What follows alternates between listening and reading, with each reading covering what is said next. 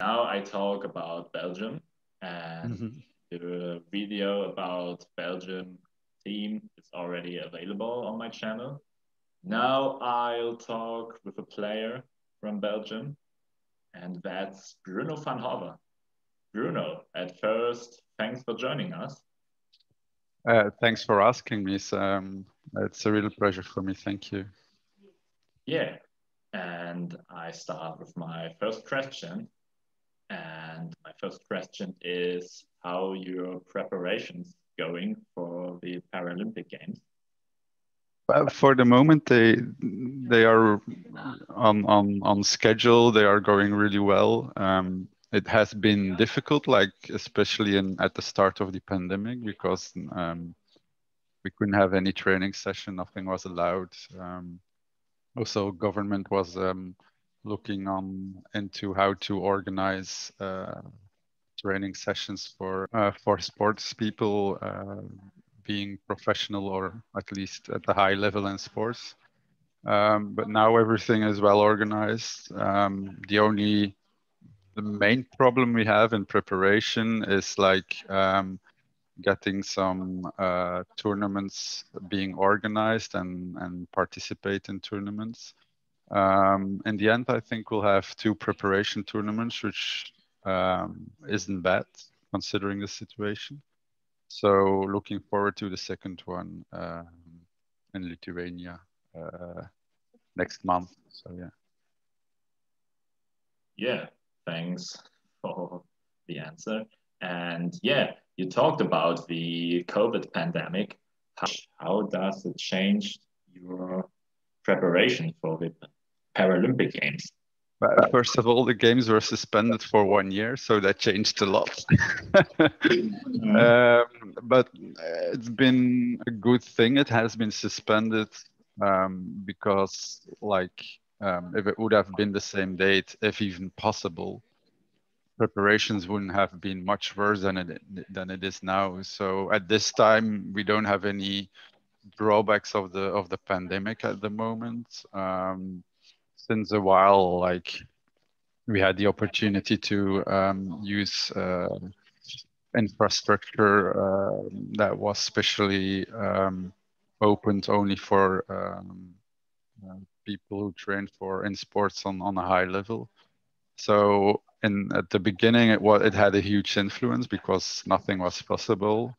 But I think half of a year, 6 months, something like that, everything fell into place more or less, and much more was possible with the precautions that were necessary. But in the end, everybody had the opportunity to start preparation again, as previously would have been possible. Yeah, the next question I have is what do you expect as Team Belgium at the Paralympic Games 2021? Which position you will have? What do you expect of your opponents? And yeah, please tell us. Um, Now our expect like for us getting into the quarterfinals, if we don't reach the quarterfinals, it will be a disappointment. That's for sure. It will be a success, our tournament, if we can get through through the quarterfinals. So if we can get into the semifinals. So we hope that they probably, and we hope that the quarterfinals will be an important game for us. Hopefully, I think we'll have to and getting in the quarterfinals as a on the fourth place wouldn't be a position we'd love to have, because we'll probably get Brazil as an opponent, so the first ranked in the other team, or Lithuania. But in the end, you don't choose your opponents, so you have to face them anyway, nevertheless what team you'll play against. So will be disappointed if we don't get into the quarterfinals, and we'll think of the tournament as a success if we get into the semifinals. If you get into the semifinals, everything is possible. So yeah, that's about it, I think. Yeah, your opponents in your prelim round are Germany, Ukraine, Turkey, and China. Mm-hmm. Not easy to play. I don't think there's a really easy opponent, at least certainly not in our group. And like the Paralympics should be the tournament where all the best countries of the world are participating. You always have, of course, a division between the regions, so that has to be respected. But in the end, there are only 10 teams, and they all had to qualify for the tournament. Like if I look to the world ranking, I'm not sure if it's a good representation always. I mean, it's not one-on-one representation of what you're going to have in a tournament as a final ranking, but we're somewhere in between as sixth place. But on the other hand, you have Ukraine that's becoming a stronger team.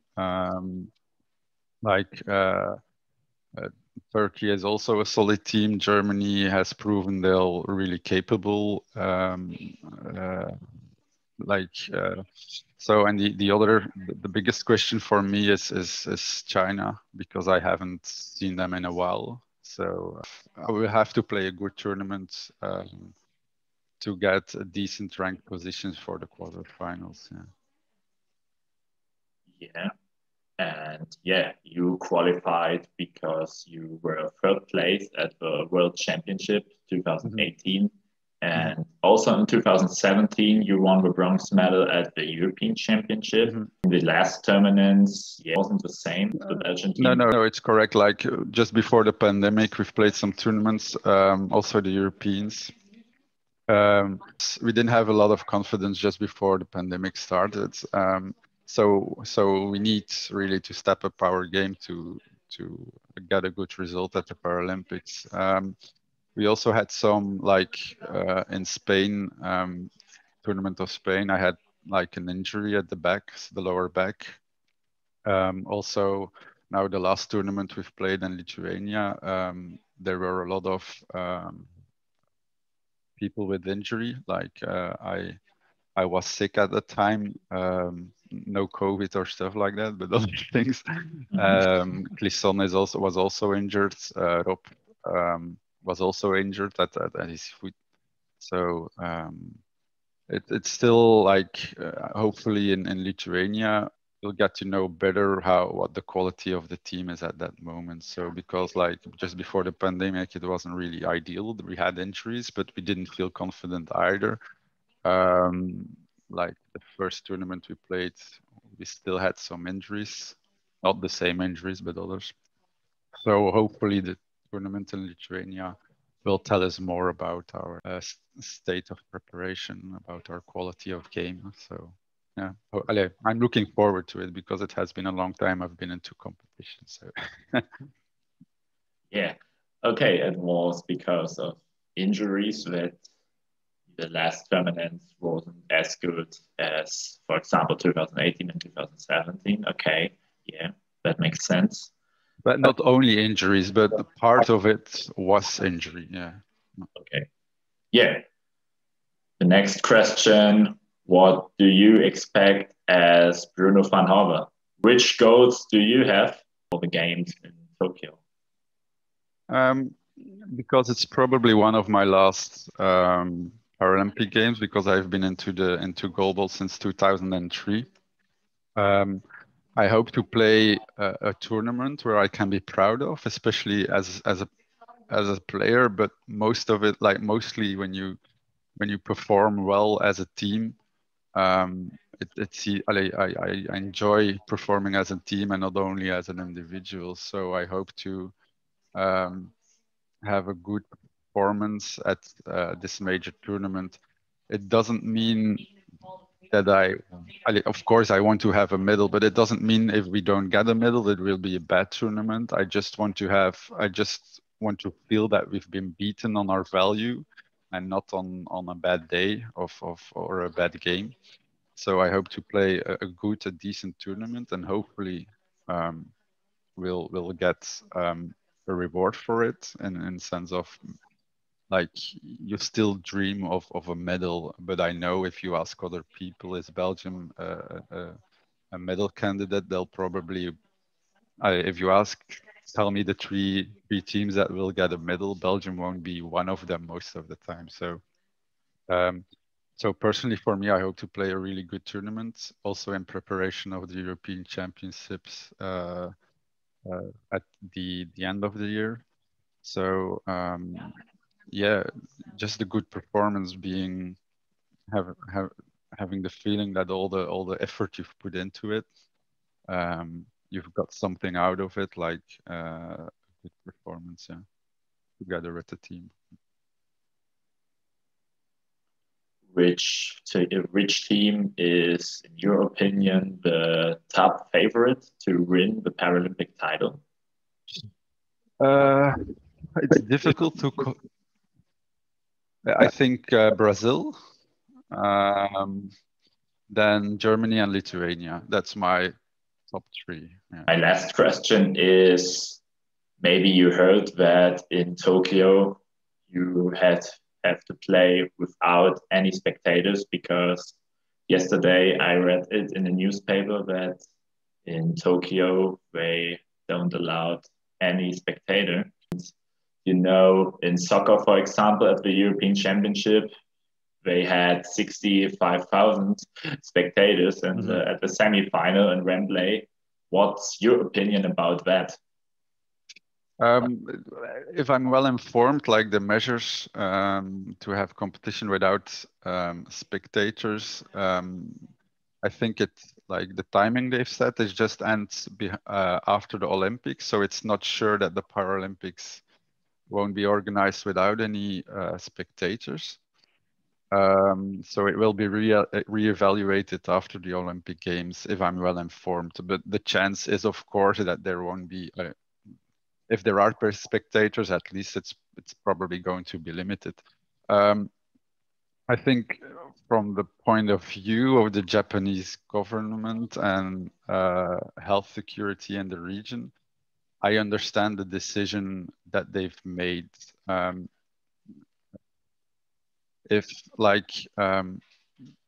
think like they've held the European Championship soccer, and in Europe the vaccination. I'm first of all, I'm not a specialist, so I give my opinion. Please, if you have other opinions, or check it out.